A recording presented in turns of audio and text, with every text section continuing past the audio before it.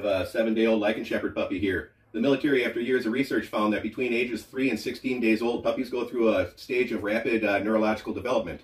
And there are 5 exercises you can do to a puppy that will stimulate more neurological connections that have lifelong benefits. They give the dog an improved heart rate, stronger heartbeats, stronger adrenal glands, more disease resistance, and also makes them much more resistant to stress.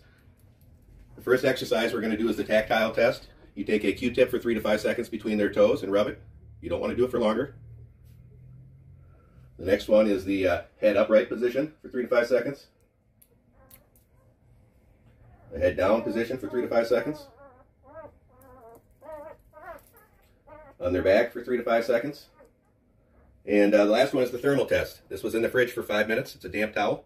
If they crawl out before that, that's okay.